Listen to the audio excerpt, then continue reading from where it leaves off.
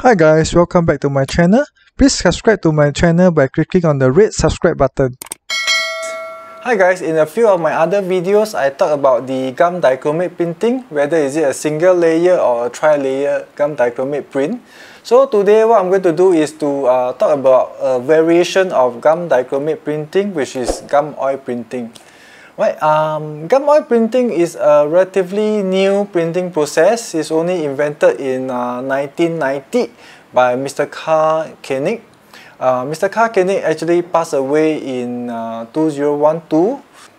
But on YouTube, you can find a video of Mr. Koenig himself doing the gum oil printing process demonstration. So that's a very good resource to learn this printing process. Otherwise, there are online articles and other videos made by other printers that show and talk about this process. And I also managed to get a copy of Mr. Koenig's book on gum oil photographic printing. So inside there, he actually give a very good information about the materials needed, various ways of doing the printing, whether single layer or multi layers with different color or just one color. Right. So the gum oil printing process is a bit different from the other printing process in the sense that it's actually a positive to positive printing process. So you need to have a positive image in the form of a transparency.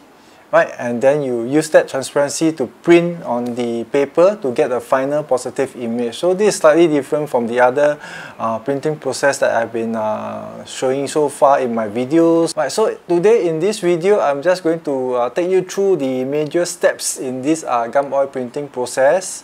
Just bear in mind that this is not the full tutorial. Because there's a lot of room and for experiment and for testing, because this is a relatively new process. So I just hope that this video give you a quick introduction to this process so that you can actually go on to explore more.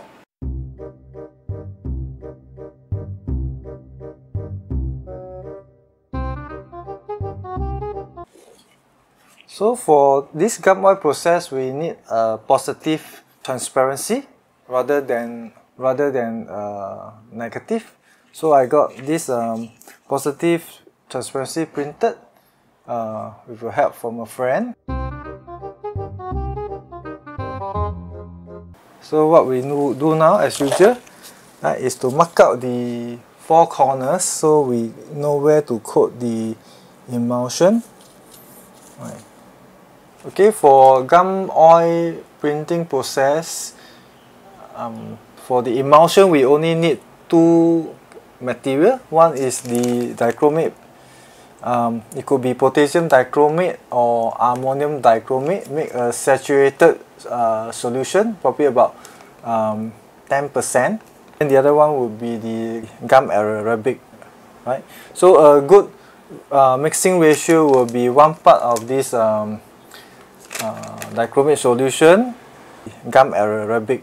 So with this size, about A4 or slightly bigger than 810, I will do 3 ml plus 6 ml of the gum arabic to create a 9 ml solution. So very simple, just get a measuring cylinder like this one is up to 45 ml. So I'm just going to mix 9. So I pour 3 ml of this solution.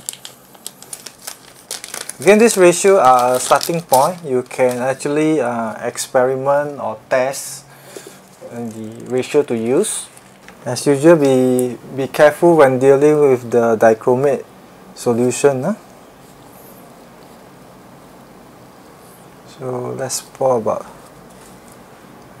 3 ml in.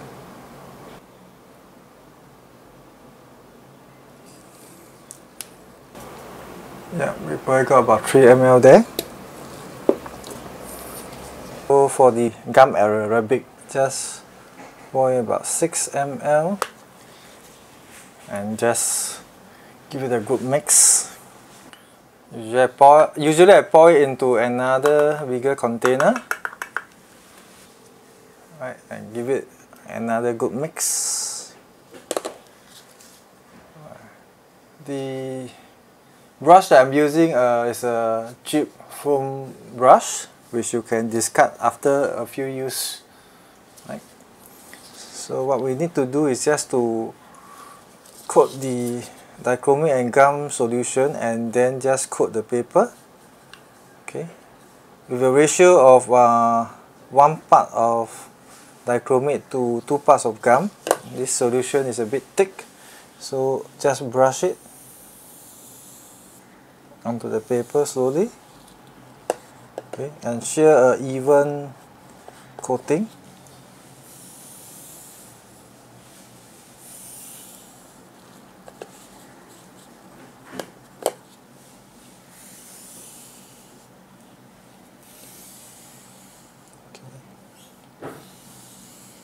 I'm just going to coat 1 layer. Sometimes you can coat 2 layers for a thicker layer. Okay.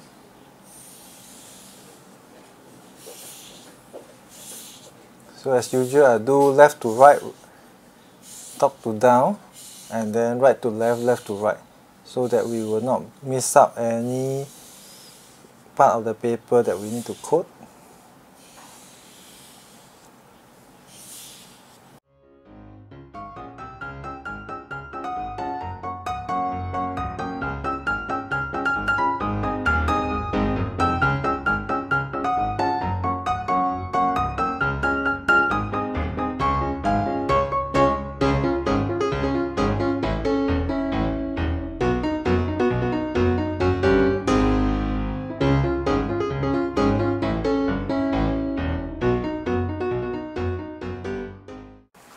So the coating is done. I think it should be quite even. So what we will do is to continue to keep it as a dark place away from sunlight or fluorescent light, because that will harden the layer. So when it's dry, depending on the weather or humidity, it may take an hour or 2. So usually I will just let it sit around for a few hours or even until the next day, and before I will start doing the printing. Okay, so I see you when it's ready.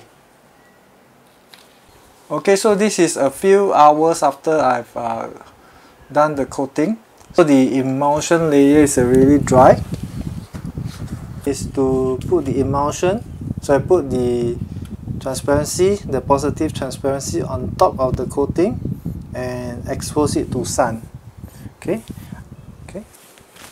So in case you don't know, this is actually a Tokyo opera actress. She was doing her makeup in the backstage in preparation for a Chinese opera performance. In this case, more specifically, it's a Tokyo opera. And I took this using a digital SLR, a Nikon D700, a few years back, and I print it on a positive transparency. So I have secured the transparency to the paper using 2 pieces of Scotch tape, so that later I can check the exposure by lifting out the transparency and still keep it aligned with the exposure. So I have my contact printing frame here. I usually use this for my 8x20 print, but this one will do for this print. So what we need to do is to just to put the paper below the piece of glass, okay, and then use big, what we call the butterfly clips to clip on. Okay, so now we can put it under the UV exposure box.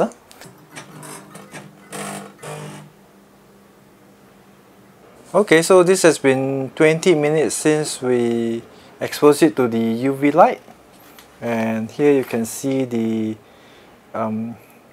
image on the dichromate emulsion. So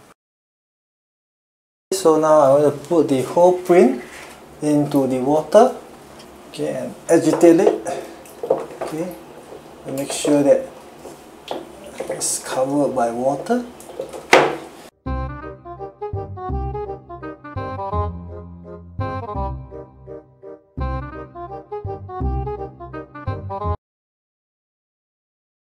So the paper has dried.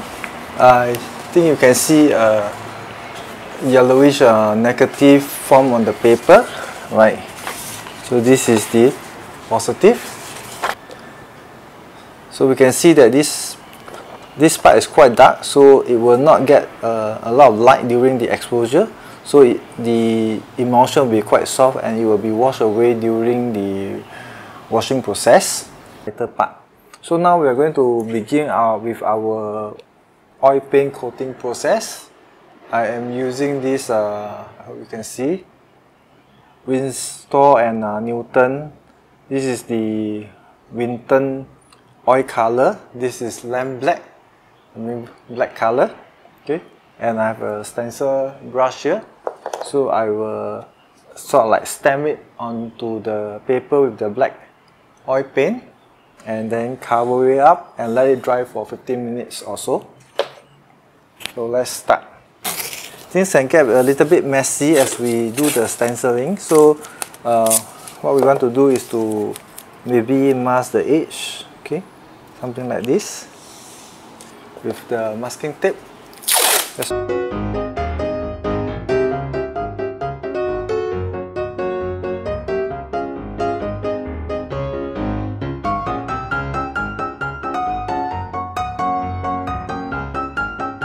We can begin our stenciling.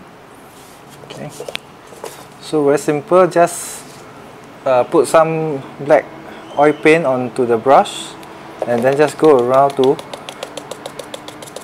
cover the whole print area with the black paint. Okay.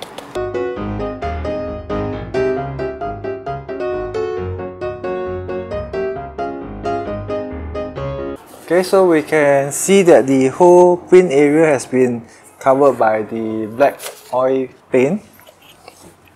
So what we need to do now is to just put the paper aside so that there's time for the oil paint to sink well into the paper fiber. So that will take about 20 minutes, so we'll come back later. So 20 minutes has passed. Before we wipe off the paint, we can actually hold the paper at a certain angle. You should be able to see a very light image form on the paper. So we'll start to wipe off the oil paint using kitchen towel. Okay, again I suggest that you wear a glove, especially on the hand that you are holding the kitchen towel on, because it can be a bit messy. Right. So what we need to do is to start wiping. Right. So we can start to wipe by just going in like circular motion on the paper. Okay. And you will see that the paint will actually come off. So be patient and work your way through the whole image.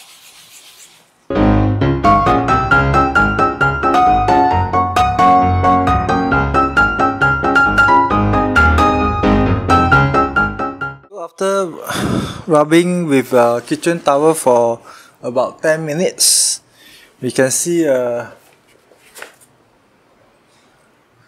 light image form on the paper. Okay. So for this print, it seems that it's not light enough, so I will have to let it go through the etching process to remove some of the paint. This is just normal household bleach, chlorine based bleach. So we will use 1 part of bleach to maybe like 10 parts of water or 9 parts of water. Doesn't really matters, but the stronger the bleach, the faster it will bleach away the paint and the gum, so you have to be careful. So I will be probably using a more diluted one so that we can monitor the bleaching process slowly. So the bleach is ready and the print is here. I'm going to put in for like very quickly 10 seconds, and I have a sponge here. Right, you can see it's black because I used it before to clear away the pigment and the gum after the bleaching process. So have that ready in hand because the reaction will be quite fast. So let's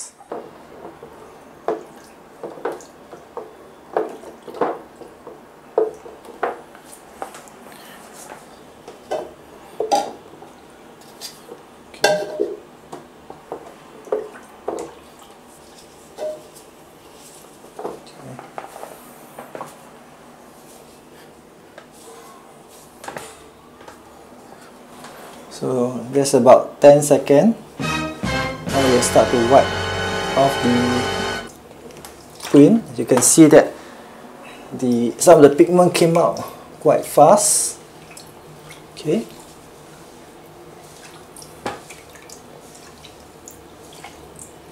Okay. And I'm going to pour out the solution and start to give it a wash with running water.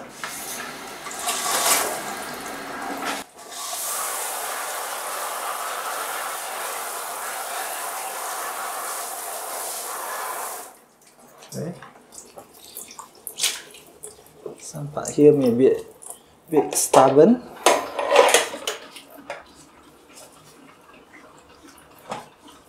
Right.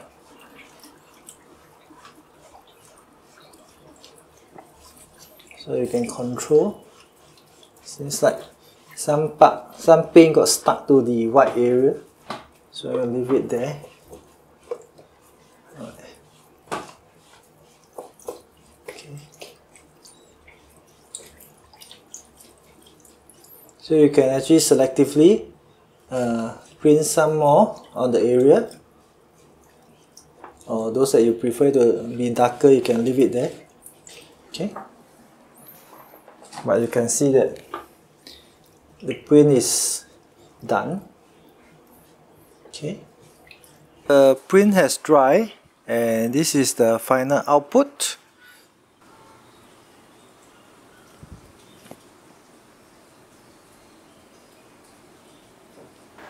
Thank you for watching to this part of the video. As you can see, I managed to produce a positive gum oil print for me to improve on my printing techniques and also to do other experiment and testing. So you will certainly hear from me on my other attempts on this gum printing process. If you have any other question or other thoughts on this printing process, please leave it in the comment section below. If you are a gum oil printer and you have tips for me, please also share it with me in the comment section below. Hi guys, we have come to the end of this video. Please like it, share it, and finally do subscribe to my channel, and I see you at my next video. Take care. Bye.